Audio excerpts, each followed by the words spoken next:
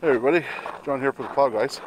Alright, somebody had said that my drag plate might work better if I put in my shoes. So what we did is we put in the shoes, and that'll stop the back drag plate from going back forward, because I know the angle was pretty bad, and of course you're not going to get no good scraping action with it like that. But you see now, if you notice, but see how it is right now, and when that goes down, that's actually going to be at an angle like that. And what I don't want it to do is grab onto something and then catch it and break it. But we're going to try it out here on my driveway here. See what it see how it does. See if it makes any difference. All right, hold on, guys. We'll be right back.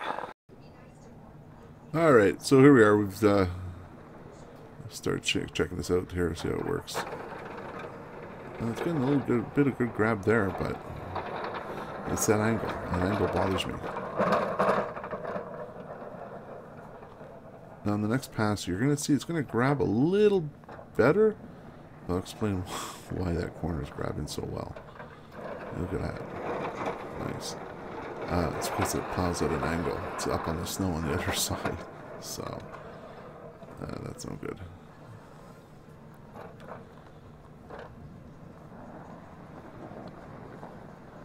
I mean, it digs into the snow and everything. Like that. You see it really gets down into the snow. It's a good angle for that, but for safety reasons, you know, if that catches on something, man, I could bend the metal, screw up my plow.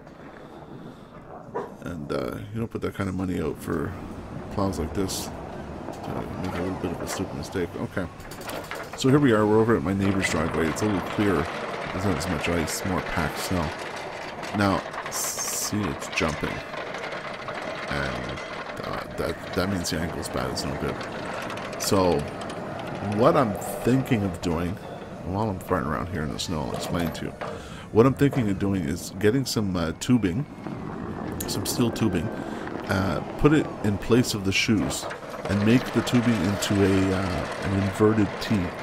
Right, so the top of the T will actually be underneath between the back plate and the plow, and I'll use that as a stop gap for the back plate to rest against. I just make a couple holes in it so I can adjust the how far down it goes. But of course, I don't want it to go down, right down onto the to the ground. I want it to stay up. Oh, really? My dogs have to bark now? So, that I think would fix the problem. And depending on... so I'm still in the process of thinking it over here. Wondering how to make it up. But that's an idea I have. Listen, guys, if you got an idea of something that I can do easily, so I really don't want to weld anything to the back plate itself.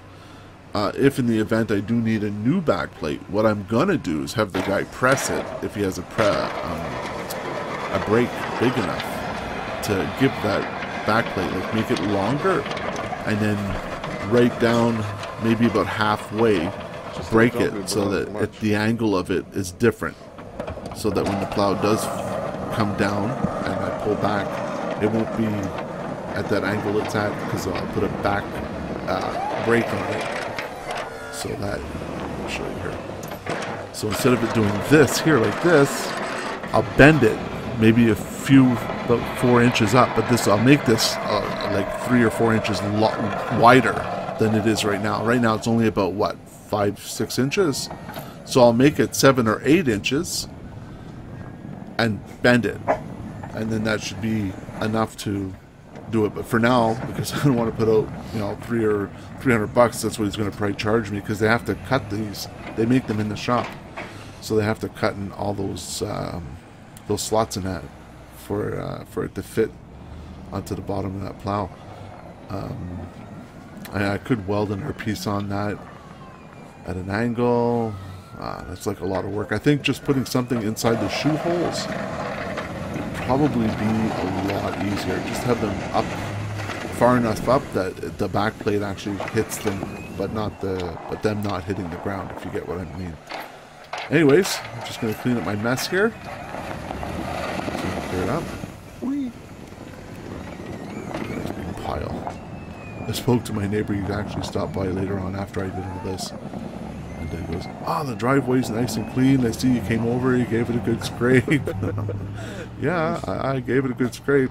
I told him, I said I was using his driveway as a test ground. He says, "A test ground?" I said, "Yeah, I'm just working on my back plate." I said, "I'm not getting a good scrape out of it." But he's a good guy. I like him very much. He's a good customer, too. Guy never complains and nothing. I'm going to widen his driveway out a bit, make him feel happy. And there we go. Well, alright. So, listen, send back your ideas. Don't forget to subscribe, comment, leave your ideas in a comment. And as always, thanks for watching.